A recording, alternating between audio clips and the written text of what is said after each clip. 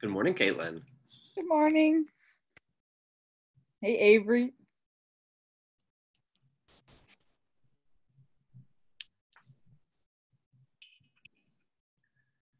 Dr. Demonkus, that was a fantastic speech. I agree. Thank you so much. How are you doing?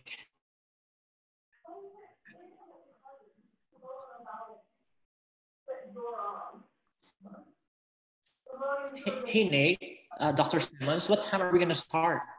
Right at 9:30. It looks like many of the initial, the round one speakers have already logged on. So I don't see any reason to postpone beyond 9:30. So we'll probably get started right on time.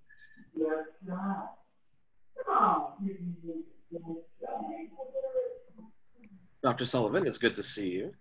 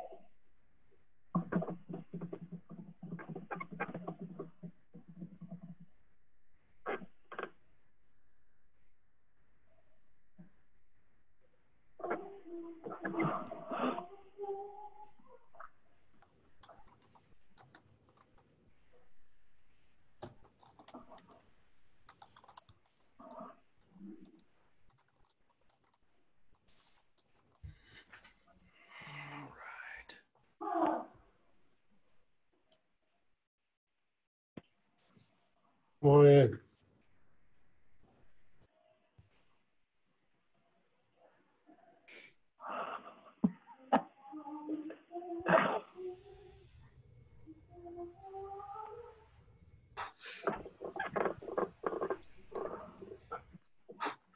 Good morning, everybody. Good morning.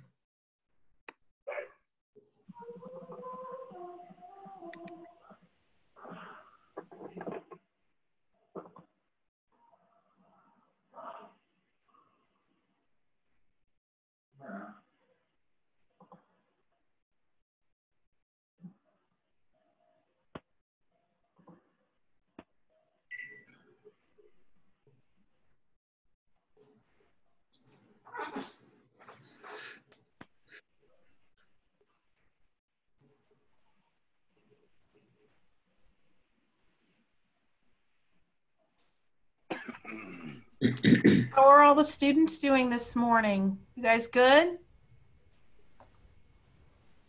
Yes, ma'am. Yes, ma'am. Anybody have questions before we start? I don't think Oh, so. everybody's good.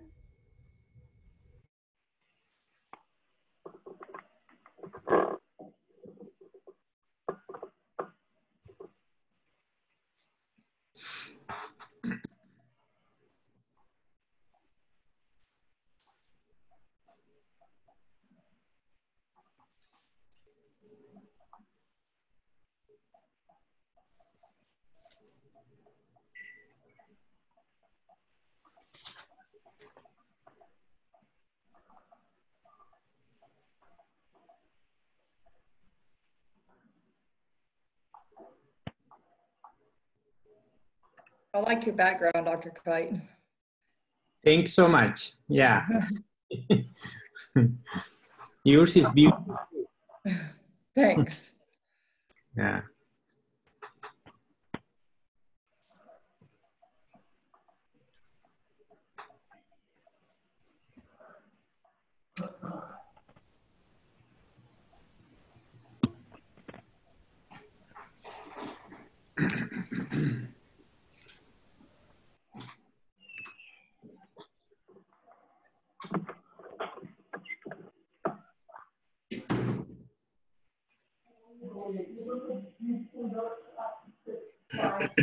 If you have not had a chance to sign in, I've included a link to the sign-in sheet in the chat window. If you don't have the chat window open yet, if you just hover over the Zoom window itself, the toolbar pops up along the bottom. You'll see a little button that says chat. You open that up and you should see a Google Forms link. Copy and paste that into a browser. It just asks for your name and your status. That helps us keep track of everyone who's participating. Thanks.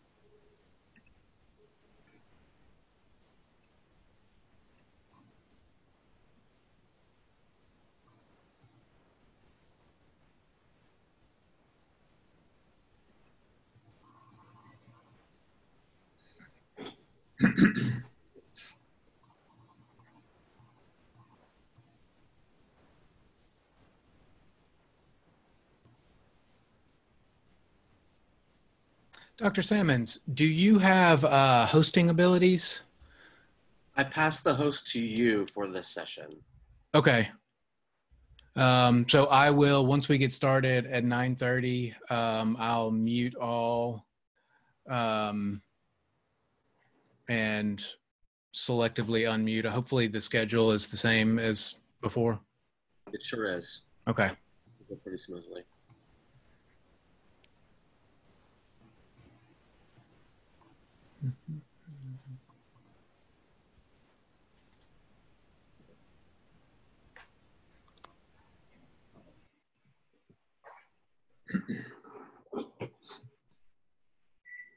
Is my thing supposed to say that it's recording?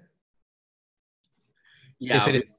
we are recording the session, and I'll make that announcement when we actually formally begin. But we are recording, so if you're seeing that on your screen, everything is as it should be. So Okay. no picking of noses, because it will be recorded at this time. Okay, thanks.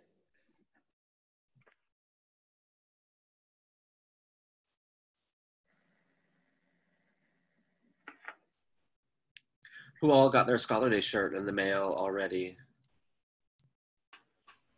I got mine yesterday. Excellent. Mine came in yesterday as well. I'm wearing it, but you can't really see the word yet. Yeah. It's awesome. I like you designed the little. No, the logo was designed by Liz from last year. We just kind of recycled it, and then we added the Wi-Fi signal this year, more or less to commemorate the unique setup that we have this year. It'll probably return to the old emblem next year, but it'll be a collector's item. So hang on to that shirt. It's nice, for sure. A couple more minutes. Before we actually begin, I'll kind of go through a little bit about how it's going to go for those of you that did not make it to our practice run. It went really smoothly on Tuesday when we went through an abbreviated version of this, but there are some things that I'll probably highlight before we actually jump off and begin. And if there are any questions, You can either ask now, or you can feel free to wait and ask those questions after our rundown. Once we begin, I'll actually be reading from a script, so it's going to sound very scripted. And although we certainly have the ability to deviate from that, we'll probably stick to it pretty closely so that we maintain our strict timeline, since we have 3 sessions to get through today. We have about a minute left. It's great to see that all of our session 1 presenters have already arrived. So does anyone have any questions before we start off? And remember, you're muted, so you'll have to unmute yourself to speak.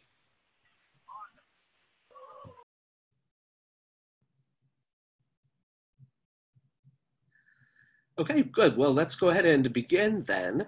So we have 5 speakers this morning in session number 1. We have 5 speakers in session 2 and 6 speakers in session number 3. I'm going to invite each of the speakers up one by one. They're going to unmute themselves, or our room moderator, who is Michael, will unmute them for you. We will listen to their talk, and then there will be several minutes, 3 minutes for questions. Questions can be handled either by typing it into the chat box, and I can read them off to the presenter, or you can use the raise my hand feature. And if you don't know where that is, hover your mouse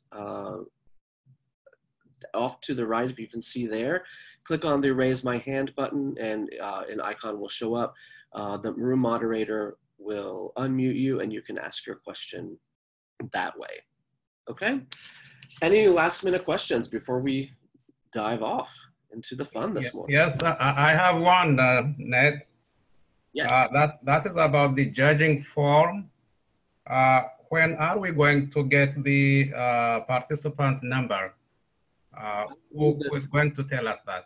That's an excellent question. I will read off the participant number as I introduce them, so you'll know exactly Okay. which number to put into that form. That's a good question. All right. Okay, thanks.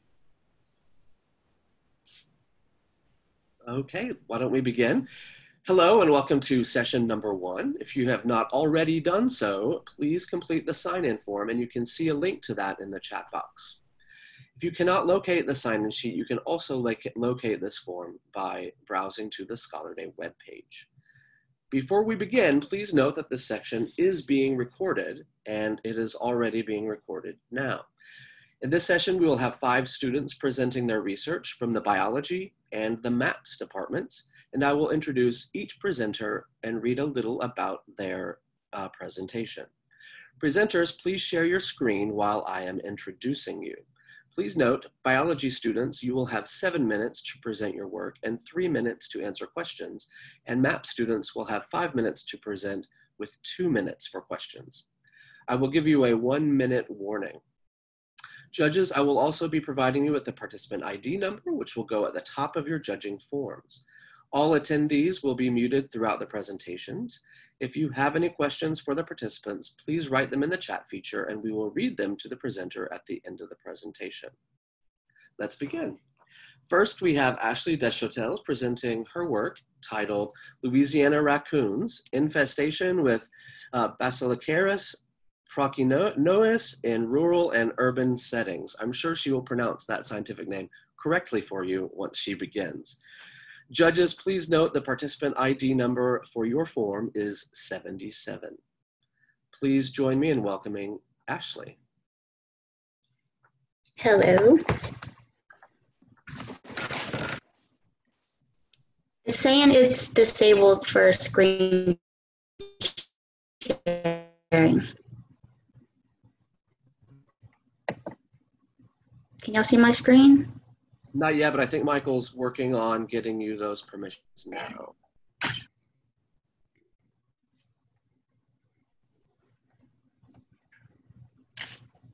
Okay, try again.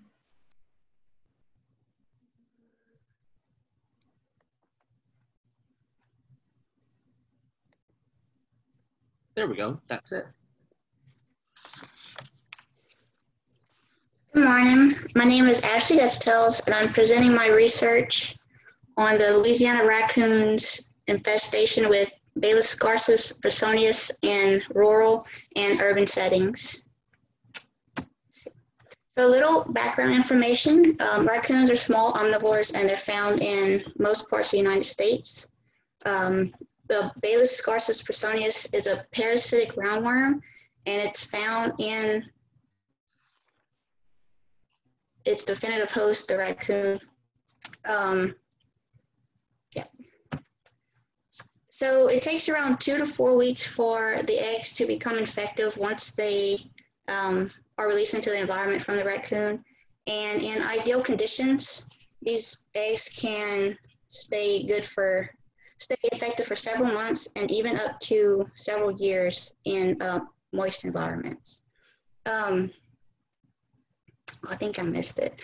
The roundworms, the adult roundworms, they can produce up to 100,000 eggs per day. So a heavily infested raccoon can shed thousands into its environment. So Balis scarsus personis, it causes a zoonotic disease in other mammals called larval migrans, which is it's deadly if it's not caught early. It causes neurological problems and even death. So the primary objective was to generate preliminary data about the distribution of these roundworms in Louisiana. It was a continuation of my last project, and so this one was, I also compared the prevalence between the spring and autumn seasons. And I hypothesized that it might be different based on different locations and also different climate changes. So samples were collected from from rural and urban locations.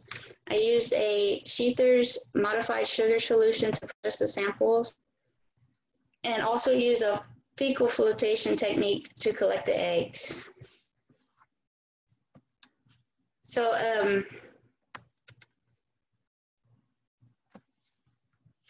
after let the egg set in these tubes for about 15 minutes and then added a cover slip for another 10 minutes. It gave time for the eggs to adhere to the cover slip, and then was placed on a microscope slide to analyze.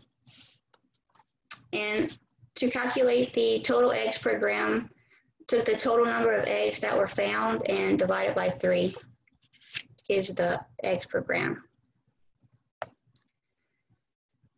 Here is a couple images. Figure 2 is the eggs that were seen. They're large eggs compared to other ones that were actually seen in the samples. And figure 3 is a larva that we found.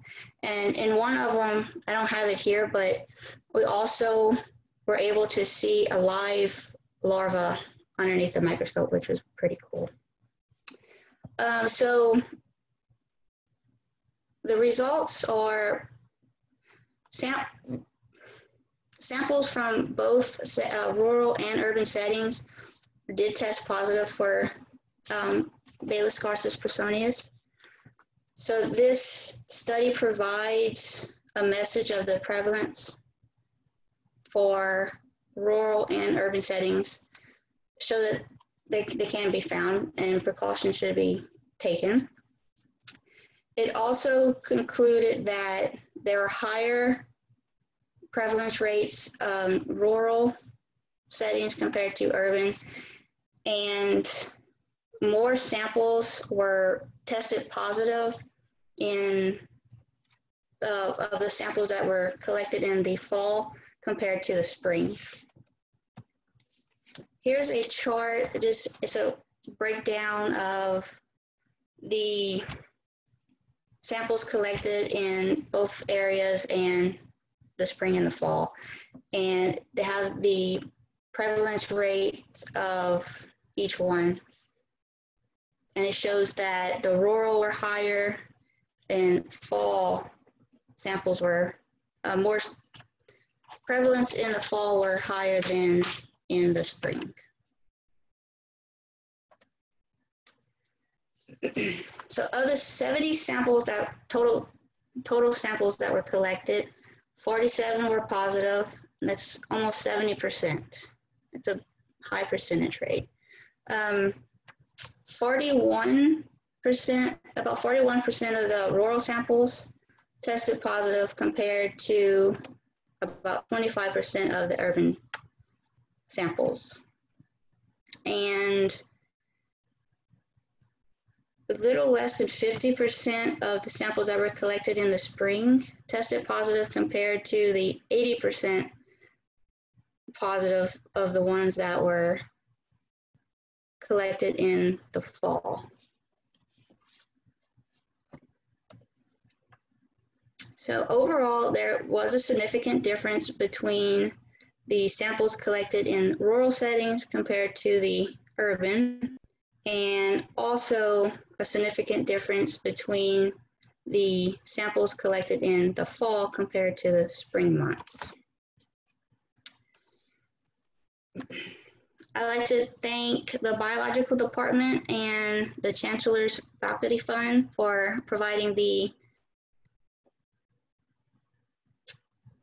supplies needed to conduct this research, and my mentor, Dr. Kite, for his guidance and support throughout the whole project. Thank you.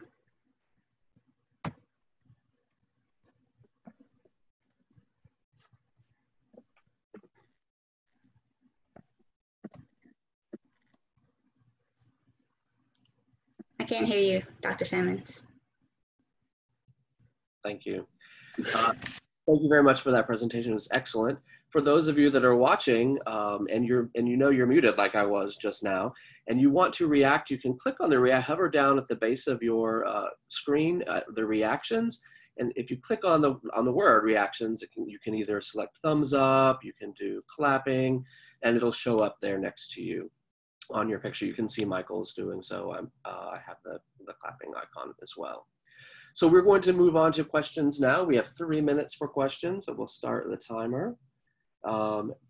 And again, you can either type your questions into the chat box, or you can raise your hand and our room moderator, Michael, will unmute you and you can progress with your questions.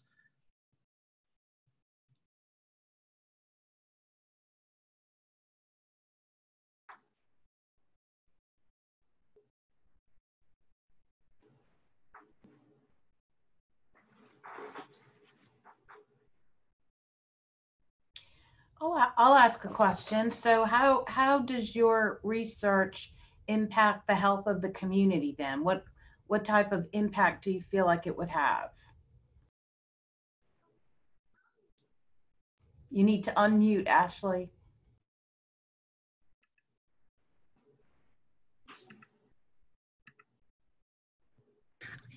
I believe it raises awareness that there is raccoons everywhere.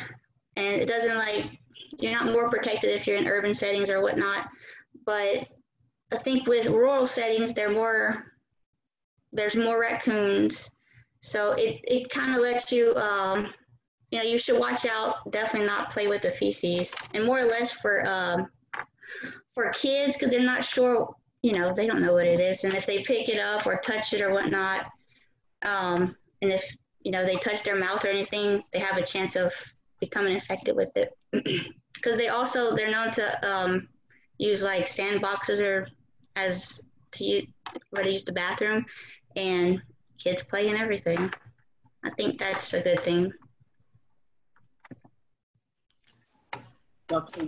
Actually, oh, sorry. Go ahead. I typed a question that is about the size of the eggs. I don't know if you have seen that. What is the average size of the eggs? It's a really good question. I don't remember the exact numbers. I just know they are larger than most of other parasitic eggs, but the numbers I'm not 100% sure. I can say about the size of the eggs. It is somewhere between 60 to 88 micrometer by 50 to maybe 70, 75 micrometer in size. Thank you, Dr. Kite. And I want to congratulate Ashley Ashley for the wonderful presentation as well. Thank you, Ashley. Thank you.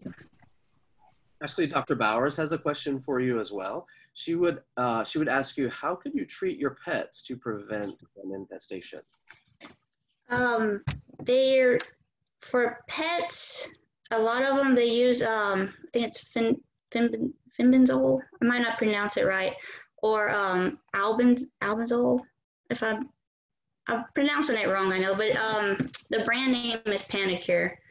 I know that much. But they use that to usually deworm if your animal has it, and they also use it in raccoons. It won't kill the eggs, but it will kill the worms. Okay, this is Michael, and I'm reading a question from Sue Sullivan, who asks, what did you learn about research overall with the ability to do a continued study? Definitely with this one, the more data, obviously better results. I mean, with this study by itself, I learned like a few techniques on processing the samples and everything, which will help because I'm trying to get into vet school. That's my goal. So it gave me insight on that, and I learned a few techniques with it. And research is pretty fun. It's a lot of work, but it's fun.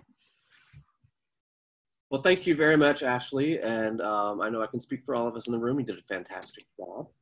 Next, we have Caitlin Landclaw presenting her work entitled, Do Multiple Eastern Wood Rats Use a Den, and Are They Aggressive Towards Conspecifics? For judges, her student ID number is 9, or her judging number is 9. And I will turn it over to Caitlin.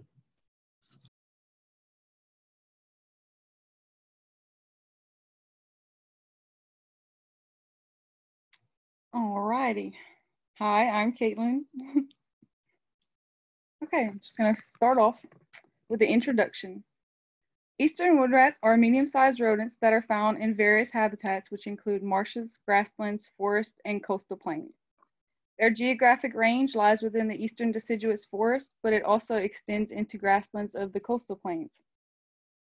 These rats are known to build inconspicuous and conspicuous nests, which can be found on the forest floor as well as in the trees. Murphy has found that Osage wood rats are solitary creatures that occupy the houses that they build and live there alone, with the exception of breeding season and while rearing young. However, other researchers have found that dusky-footed wood rats are known to visit several conspecific dens found within their home range. Kinsey also found that Allegheny wood rats exhibit territorial defense of individual sites and can be grouped into 2 separate categories: the dominant individuals that defend territory, and the subordinate rats that live in communal groups and avoid the dominance. My objectives for this study were to determine if wood rat dens are being visited or occupied by more than one individual. I also wanted to determine if the cameras captured burrow entrances and exits equally, and if they had a dominant burrow.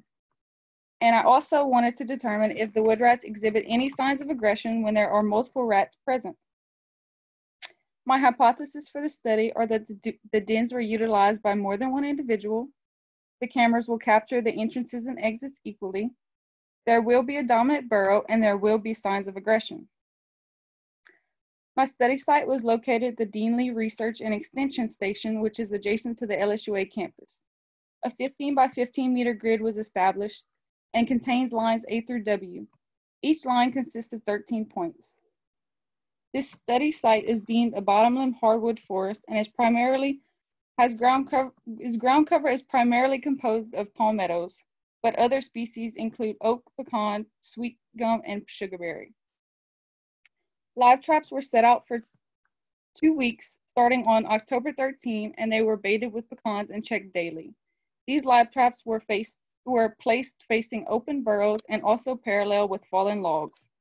Captured rats were weighed, sexed, and if needed, given a pit and ear tag, and they were also marked with a distinctive pattern into the shoulders and haunches using dog grooming clippers.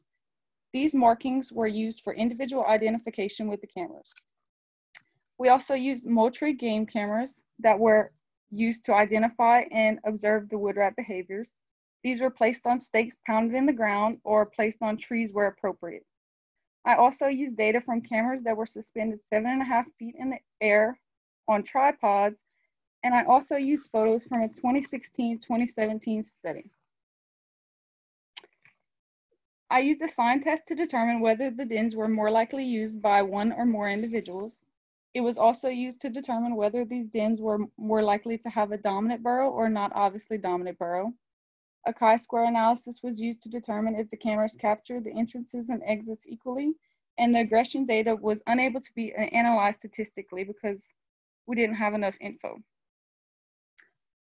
These are results of the sign test for the evidence of individuals or multiples occupying the nest.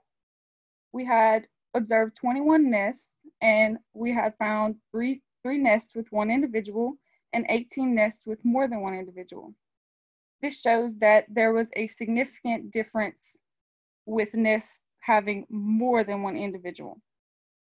Here are my results of the chi-square to determine if the cameras capture the entrances and exits equally.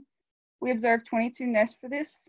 We found 504 entrances and 329 exits, and this also shows that there is a significant difference in entrances being used more than the exits. Here are the results of my sign test for evidence of a dominant burrow. We observed 22 nests, nine nests showed a burrow preference, 5 showed no preference, and 8 nests were unsure. Therefore, this data is not significant. And here are my results for the aggression in wood rats. I observed a total of 30,480 photos. Out of this many photos, only 116 photos contained pictures of multiple rats. 103 were pictures with 2 adults, while 13 were pictures with adults and juvenile, and I observed no signs of aggression. My data suggests that eastern wood rats are not as solitary as they were previously thought to be. This may be due to the high density of the wood rats in my study area. These rats may also be exhibiting temporary relationships similar to the dusky-footed wood rats.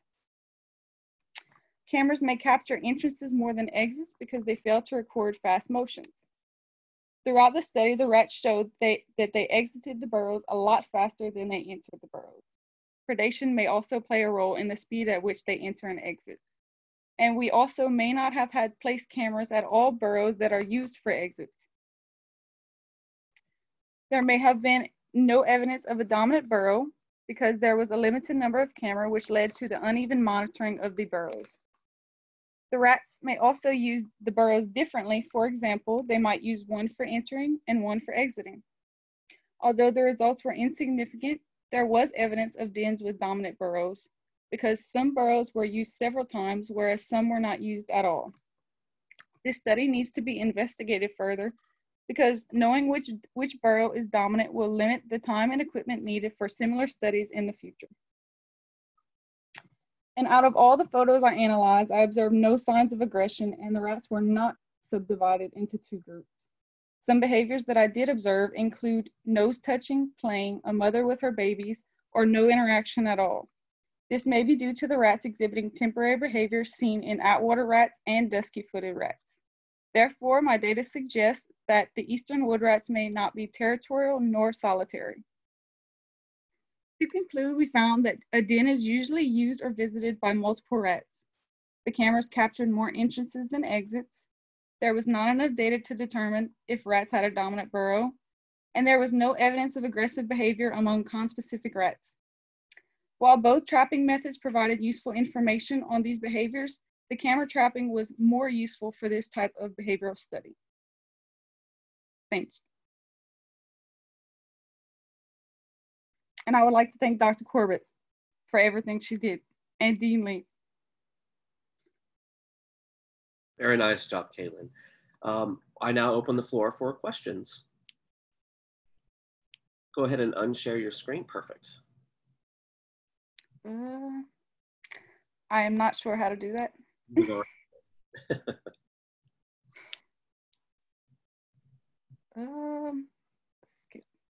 Okay. So Caitlin, what, other than Dr. Corbett, because I know how interested she is in rats, what prompted your interest in this study? Like, what made you want to do this? Well, I know we have several professors that have several different expertise, and I know that I want to work with mammals, for instance, the ones with hair. So that is exactly what I told Dr. Corbett whenever she was scheduling me for research. She was like, well, who do you want to do it with? And I said, well, I want little furry animals. And honestly, she was the best option.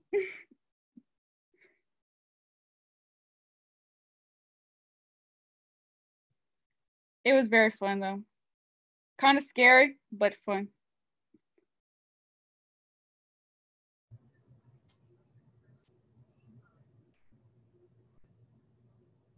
All right, do we have any additional questions? Fantastic, great job, Caitlin. Next up is Avery Lemoyne. She will be presenting her work titled Nest Building Materials of the Eastern Wood Rat in Central Louisiana. Judges, please note that the participant ID number on your form is 56 for this student.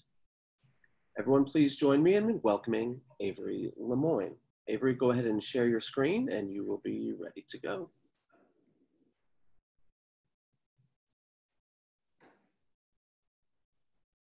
Can everyone see it? Sure can, it looks great. Okay. So as Dr. Salmon said, I'll be presenting my research on the nest building materials of eastern wood rats in central Louisiana. The eastern wood rat, Neotoma floridana, is a medium-sized rodent that occurs throughout the southeastern United States. They're mostly known for the construction of above-ground stick houses. However, they are known to nest in different types of houses. For instance, northern populations nest in rock crevices, and southern populations nest in ground barrows, as well as the root masses of wind-thrown trees. The exterior of these stick houses are made of sticks that are tightly woven together to serve as protection from weather and predators. And most houses contain somewhere between 2 to 3 entrances and exits from the exterior into the interior of the house. The interior of the house is composed of passageways that lead to the various chambers within the house. 2 of the known chambers used by eastern wood rats are 1, the nest, which is lined with soft vegetative material and is only for sleeping, giving birth, and nursing young. A second chamber known to be used by eastern wood rats is the food cache, which is only used for food storage. The objective of this study was to determine what building materials are most commonly used by eastern wood rats in this area, in central Louisiana. The site that I performed my study on is a bottomland hardwood forest that belongs to the Dean Lee Research and Extension Station. Within the forest is a 15 by 15 meter grid with transect lines A through W, and each line contains 13 evenly placed points. This is a satellite photo of the study site. The methods that we used, to begin, we walked each transect line and searched for nests with above ground components that appeared to be active. When we came upon one of these nests, we recorded the location to have cameras placed at these nests. In addition to the photos captured in my 2019 study, I also examined photos from a previous study in fall 16 and spring 17. I examined all the photos and sorted them into 5 categories depending on which type of building material was being carried by the rats: stick, twig, leaf, palmetto, and other, which was composed of wood chunks and artificial materials such as camera straps and paper. After all of these were sorted, a chi-square test was performed to see which was used most commonly. I examined over 30,000 photos, but only 307 of those photos actually showed rats carrying any type of material. Of all the material carried, sticks made up a significantly greater proportion of material. And second palmetto came in second. And twigs, leaves, and other were rather proportionate in use. In conclusion and discussion, the twigs from the photos, the twigs were mainly used to fill in the gaps on the exterior between the larger sticks. They were filled in the gaps. And the leaves were seen being brought into the nests, probably to be used as a bedding for the nest. They were being brought into the houses, I'm sorry. It's probably to be used as bedding for the nests. But what was surprising about this study was that sticks were used significantly more than palmetto leaflets, given the abundance of palmetto leaflets available on this study site. I speculate that sticks were used more because they offer more stability than palmetto leaflets for the exterior construction. Also, sticks could be more efficiently moved to the nest because they can just be picked up and carried to the nest, whereas the palmetto leaflets actually have to be gnawed from the fronds in order to be easily transported back to the nest. This gnawing is kind of noisy and it takes extra time, and that could increase the chances of the rat being preyed upon. Some improvements that could be made to make for this study to be more time efficient and accurate is camera placement could be improved, because not all building material was visible in the photos. For instance, I get a photo of a rat bringing in material, but then he would go behind the nest or something, and you couldn't see what he was actually doing with the material. And some of the pictures were rather dark, so you had to adjust the lighting and all that to be able to tell what kind of material he was carrying. So that was not very time efficient. So for future studies, you can make those improvements could be made that would make the research more time efficient. And also, another curiosity that this study sparked of mine was, when are these rats most actively building the nests? And I didn't really have time in the study to determine this, but for future studies, this could be something that's looked at. You could use the data from the photos and determine what's the most active time according to date and temperature. I would like to thank Dr. Corbett for being my mentor, the Deanley Research and Extension Station for letting me use their property, and Tara Pruitt for letting me use her photo data. And this is the literature I used. Thank you. Fantastic, great job, Avery. Does anyone have any questions? And remember, you must unmute yourself, or you can unshare the screen. Yeah. Yes, I have a question, Avery. Yes. This is Aleka. When you talked about the problem with the placement of the camera, what would you suggest? How to place it, or at what height you have to place it? Or? Well, I did use a few, but I wasn't able to use the tripod cameras for my study as much as the state cameras. The thing that I could see that would improve the study the most is to put more cameras around the perimeter of the nest. That way you can see from all different angles. So if you say more around, say 3, 4, or 5, or? Probably more along the lines of 5, because we did place 3 at most nests, at least 3. Okay. All right, thank you. you.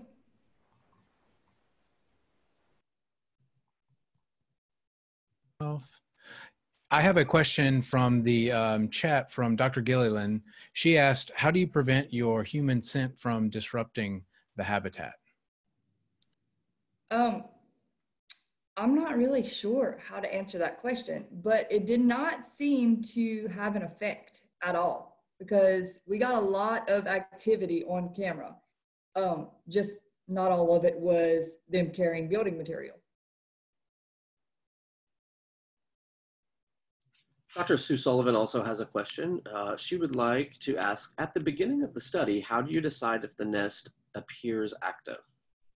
Oh, we looked for definitely nests with above ground components since I wanted to research the stick nests particularly. And we looked at the entrances, and if they appeared to be not well traveled or if they had spider webs, then they probably were not active. Or if they were, if it was a burrow, if it was dug out too big for the size of a wood rat, we knew that it was probably taken over by an armadillo or something and no longer used by a wood rat.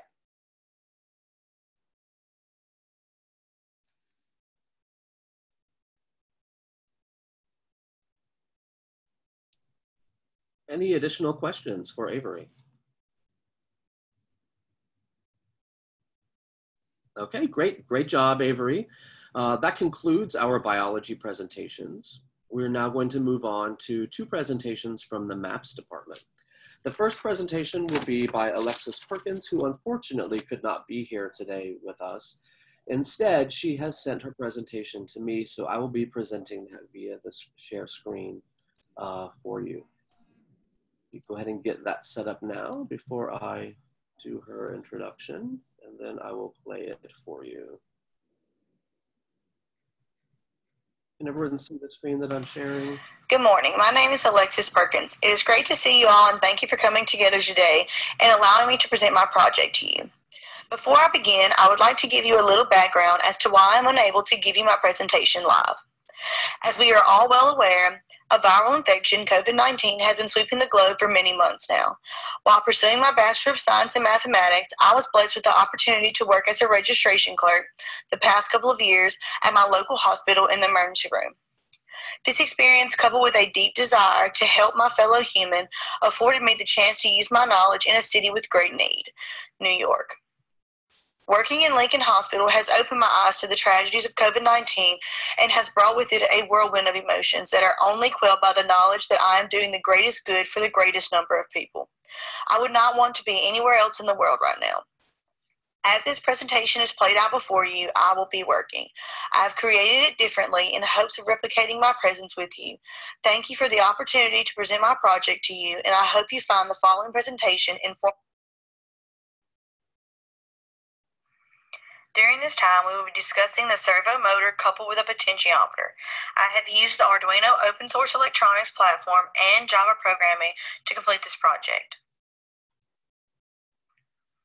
We will control the position of a servo monitor using Arduino and a potentiometer.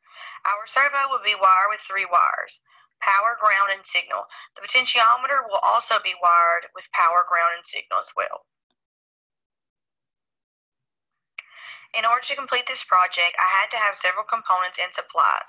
They included the Arduino Uno, a SG90 micro servo motor, a rotary potentiometer, and 8 generic jumper wires. Speaking of jumper, let's jump to the next slide. Let's talk about design and working processes now. The positional rotation servo is the most important and the most common type of servo today. Its shaft rotates about 180 degrees with each motor having minor variances. Physical stops are placed in the gear mechanism to prevent moving beyond the 180-degree range in order to protect the rotation sensors. Contained within a hobby servo are 4 main components: a DC motor, a gearbox, a potentiometer, and last but certainly not least, the control circuit, or the brains if you will. The DC motor is equipped with a high speed and naturally has exceptionally low torque. The gearbox is designed to slow the motor down and bring the motor's torque higher. Servos are equipped with the pulse width modulation principle, also known as PWM. What is PWM? It simply means the angle of rotation is controlled by the pulse's duration applied to the servo's control. Servo motors are closed-loop servo mechanisms that utilize feedback from position to control motion and find its final position. Input is an analog or digital signal that represents a positional command that is executed on the output shaft. Attached to the final gear of the output shaft is the potentiometer. As the motor rotates, so does the potentiometer, or vice versa. With this movement, voltage is produced and is related to the absolute angle of the output shaft. On the control unit, in this case our Arduino, the voltages are compared, allowing the motor to move in either direction until both signals equal a difference of 0. This is a very simple motor that operates at full speed and does not have many industrial uses, but is a cheap and simple method for learning and hobbyists alike. An example of an industrial servo motor are ones that are used in optical rotary encoders. They measure output shaft and variable speed drive to control motor speed. Overshooting is minimized in these types of servos by implementing a PID control.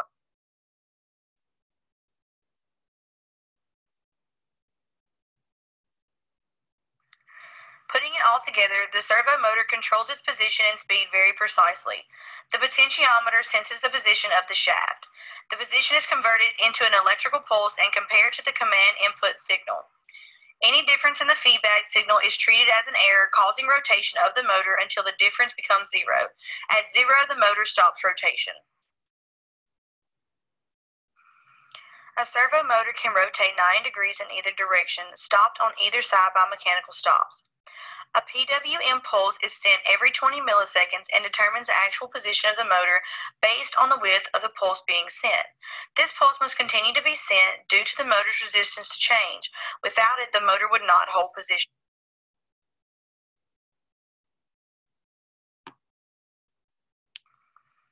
Here we have the Java program used to allow the servo and potentiometer to work with each other. As far as coding goes, it is a quite simple program. On a basic level, it detects servo position and moves the shaft according to the input from the user. Our flowchart shows how this algorithm plays out. We declare variables and assign a pin number to those variables. We then determine which are input and which are output. These are used to translate motor shaft position and move them accordingly. Here I have laid out a more visual approach to how the servo motor works. As you can see, as feedback from the potentiometer position changes, so does the position of the servo arm. The biggest problems when running a simple circuit like this are programming errors and wire misplacement.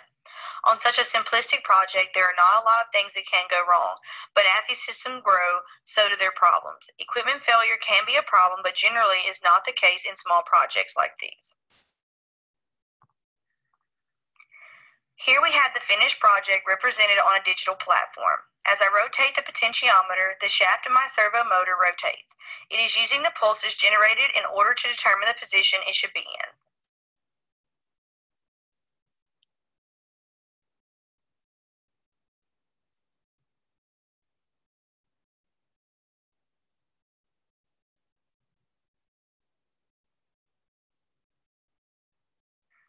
Servo motors allow for controlled mechanical output and fine motor control.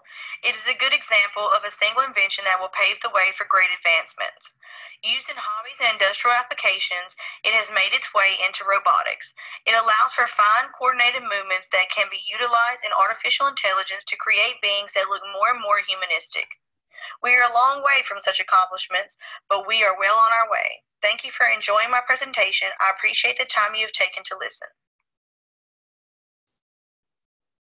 Excellent job, Alexis. If you're watching this because it is being recorded, if you're coming back to watch it afterward, I can speak for all of us that we very much enjoyed that presentation. And thank you for spending the time, even though you're very, very busy at the moment, putting that together. For judges, the presenter number for Alexis was 48. If you want to update your screens, again, that was 48. Our final presenter this morning will be Jacob Chagnard, and he will be presenting his work entitled music using piezo.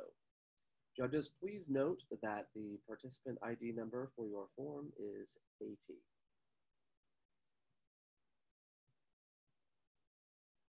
Is Chad here?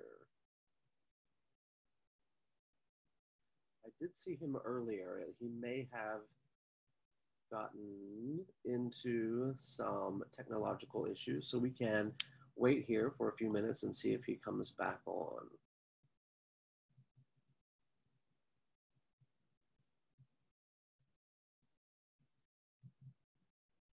Let me, as we're waiting for the judges, I'm going to go back and list all of the student participant numbers just one more time in a quick review.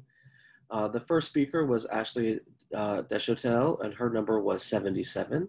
She was followed by Caitlin Lanclaw. Her number was 9. She was followed by Avery Lemoyne, whose number was 56.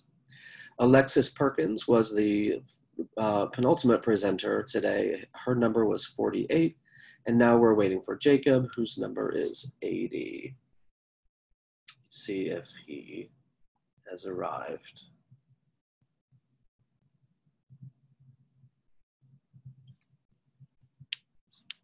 Go back and see when he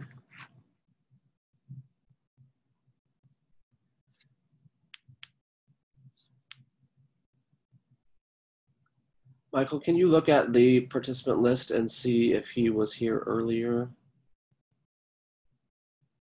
What we may need to do is work him into a later session, which will be no problem at all. It'll be very easy to just fit him in. We'll have some extra time, and he will be able to present then if he cannot find his way back in here.